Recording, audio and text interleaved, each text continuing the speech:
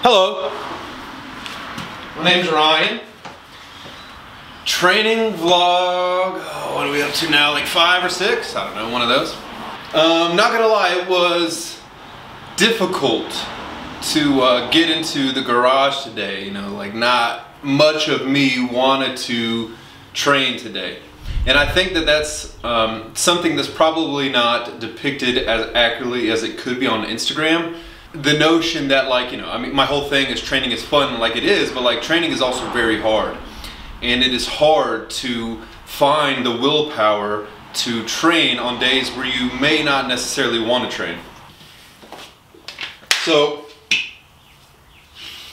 today, let's see if we can flesh out some of those answers and maybe scratch a little bit deeper than the superficial conversations of, oh, well, you need discipline and motivation will only carry you so far. Let's actually like try to find some practical ways to increase consistency.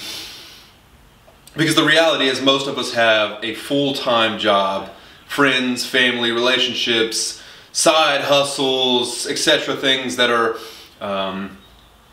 just additional responsibilities that will take up the same time that we would use to train. So let's try to figure out some ways that we can train more consistently today and get in a freaking stupendous workout. Here we go.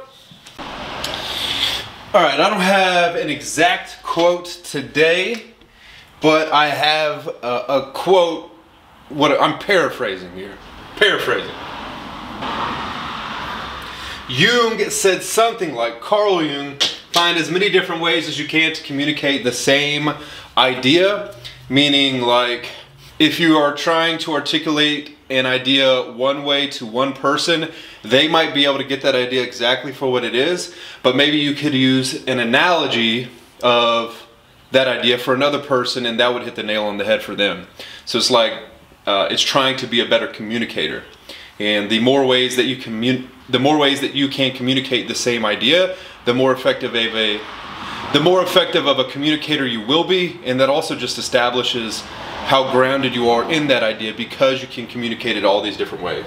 Jung said something like that. He didn't exactly say this, but he said something like it.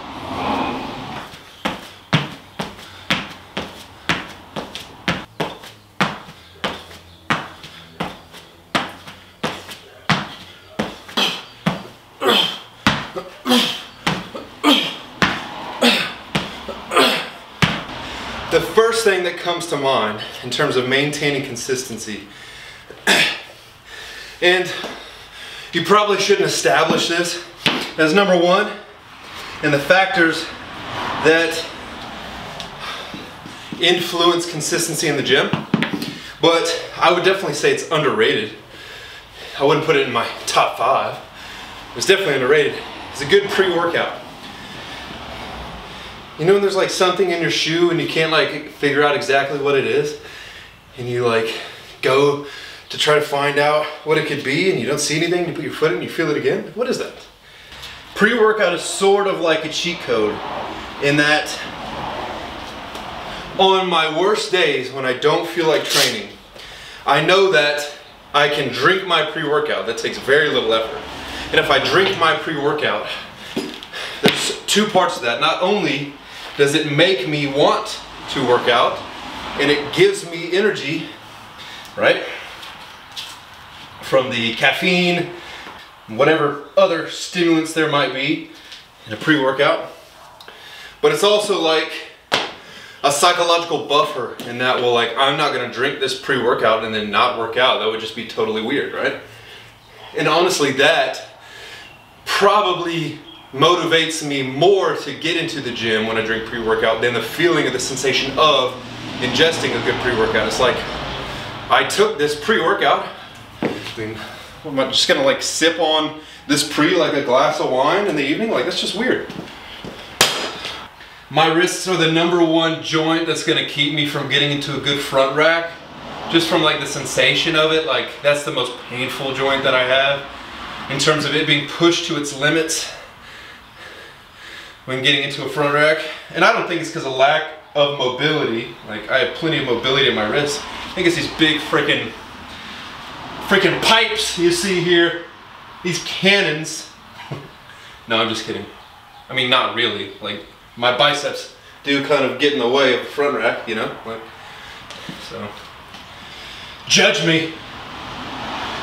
All right, get into some Spider-Mans next.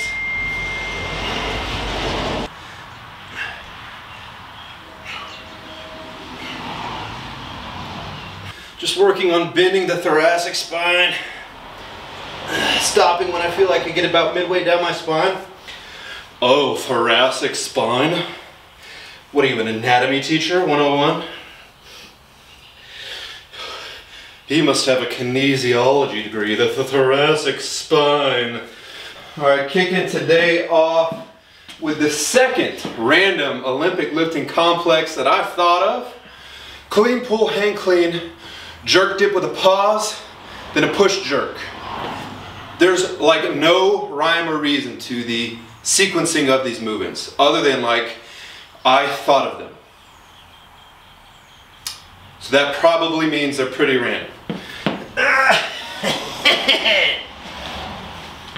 Just kind of greasing the groove here.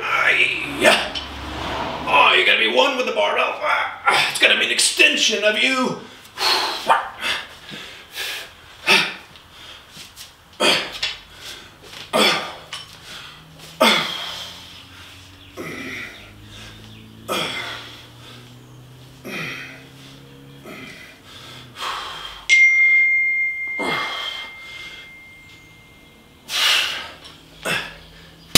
Still just getting kind of loose here.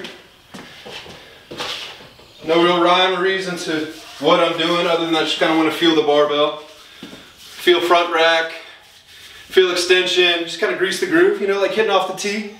You know what I'm saying? Just take a few swings, hit one pull side, hit one oppo, hit one down the middle, just to kind of, you know, get the gears moving.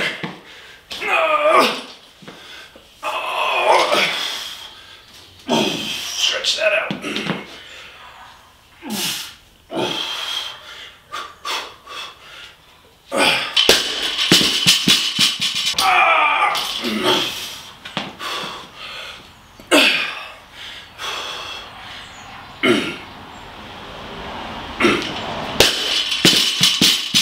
All right, we're getting there.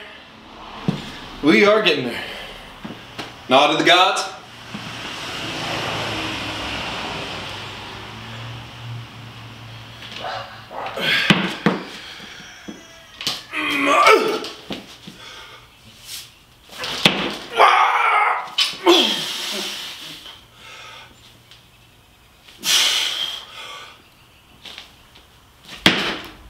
Oh, ooh, feeling stiff.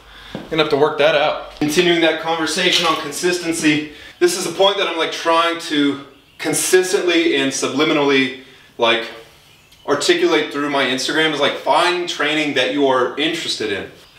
I don't care how sweet and advanced and amazing your program is if it's like boring, right? And you don't, and there's exercises and like modalities that you don't enjoy doing.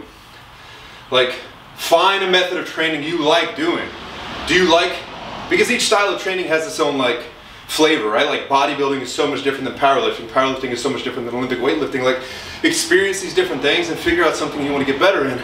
The more interested you are in it, the more excited you'll be to train, the better your sessions will be, but also the more that you'll learn like outside of the gym. You'll look up videos, you'll read articles and books on this thing, and the more that you learn about training, the better your sessions will be. And it's just like this snowball effect that influences consistency because you're getting better at it. And if you're getting better at something, like that's just all the more reason to continue doing it, right?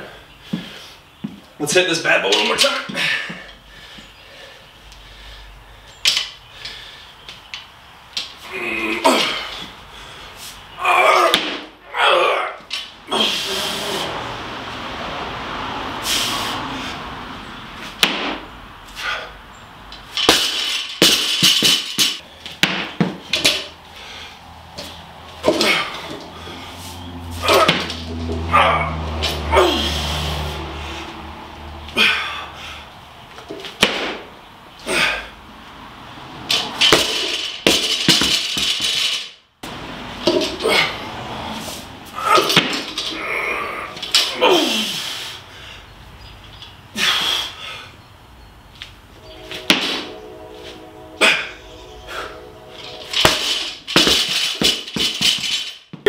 program, you've almost certainly heard of the power the shirt tuck will give you, but I haven't unveiled the secret of the jogger tuck into the socks.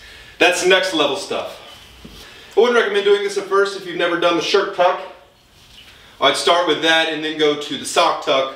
The sock tuck might just be too much for you to handle at once. It would be like listening to Creed for the first time or something like that. It's just got a face melting experience, you know what I mean? Watch the power here with the sock tuck. You might need to avert your gaze. Watch this in flashes or something like that, you know? Don't say I didn't warn you.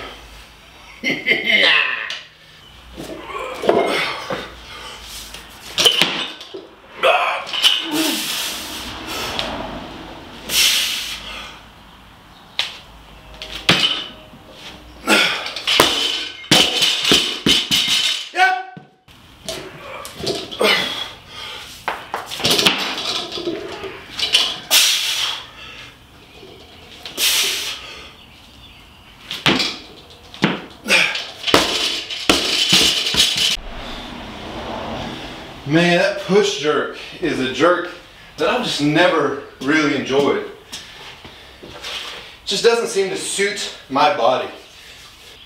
Some people make it look so crisp and fluid, like I feel like that's just not me, but that's alright, you know? That's alright. Still gonna get it done, right?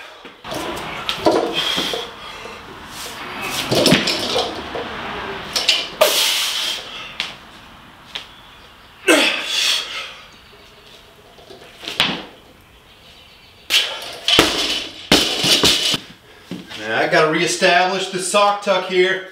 That's just not gonna cut it. Weight ain't gonna lift itself right up. This is the point where I'd say something cool, but I can't think of anything.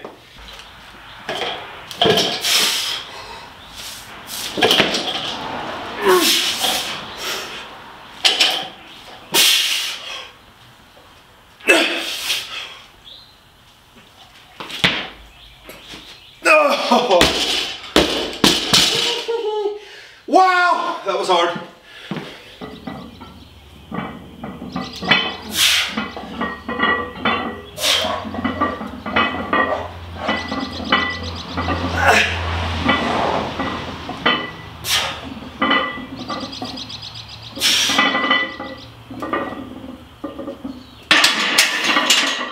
Consistency, consistency, consistency. Consistency in terms of a practical sense is probably better demonstrated through long-term consistency than only thinking about it in an acute schedule, right? So I imagine where a lot of us struggle with the idea of consistency is that we think about it maybe from the perspective of workouts as getting in every single workout that we have scheduled for a week. I have 4 workouts scheduled for this week. I gotta make sure I get every single one in on the days that they are scheduled, right? As you and I both know, life often doesn't unravel like that, right? Things happen, you have a meeting, you have an emergency, you didn't sleep too well the night before, and there's things that can potentially get in the way of you working out on the scheduled day. The goal is to always get the workouts done on that scheduled day, but you should give yourself a little bit of grace. Move a workout where you may need to within the allotted week, right? Maybe cut a few sets short, maybe skip an exercise, maybe skip a workout altogether if the situation at hand calls for that. Don't be afraid to do that. You never want training to feel like a chore that you have to just check the box of. And it can be that way if you are consistently training in circumstances where you don't want to train because of, you know, extraneous things happening in your life. Give yourself a little bit of grace. It's okay if you don't get every single workout in a week, right? And as long as you establish a long-term rhythm of consistency, that's what really matters.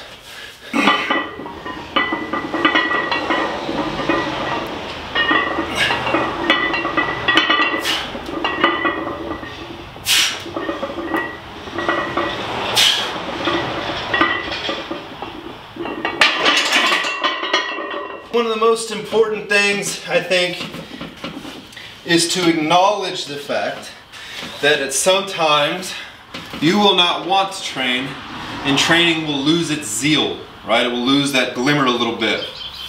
And it's okay to feel that way, because anything that you repetitively do, probably like regardless of whatever the activity is, will eventually start to feel stale. That is the nature of things. Except for like maybe bass fishing. Bass fishing is always dope, you know? There's nothing like that top water time at 7 o'clock in the morning. Come spring, whew. Anyways, it's okay to feel that way. Don't feel like there's something wrong with you. Just understand that it's part of human nature.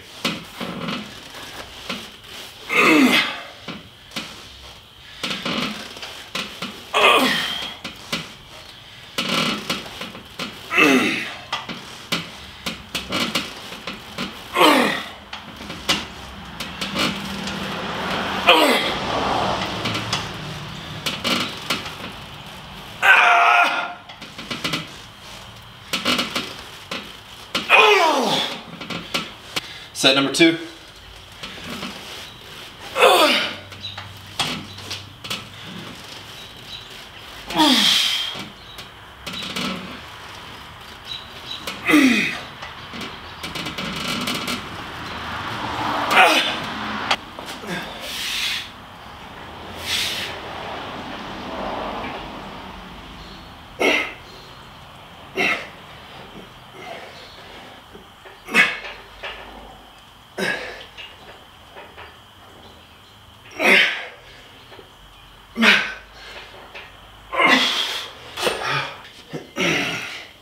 All right, let's conclude this rant on consistency. I think deep down in its core, consistency in training has nothing to do with like discipline or courage or like a kind of like a holier than thou kind of perspective where it's like, oh, look at me, I continue to train even though it's hard. Like, it doesn't feel like any of that.